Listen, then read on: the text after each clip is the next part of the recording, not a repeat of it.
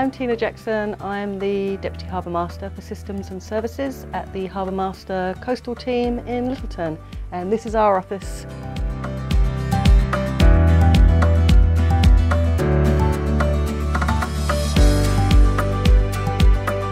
The team are based in Lyttelton, although we work the entire region of Canterbury, and we regulate and promote the use of water and safety of all those users on the water. So that can mean the commercial port, or it can mean the recreational boaters or mooring owners at Cass Bay or Diamond Harbour.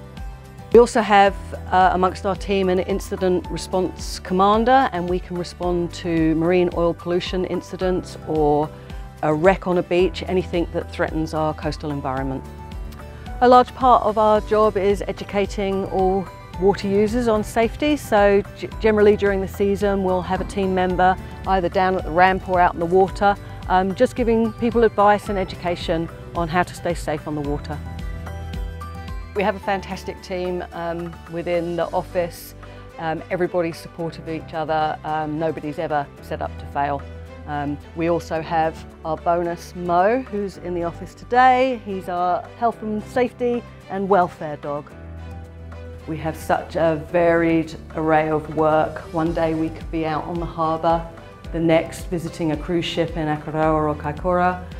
Another day we can be assisting the recovery of a recreational boat from the beach. Another fantastic thing about the job is our great tea room.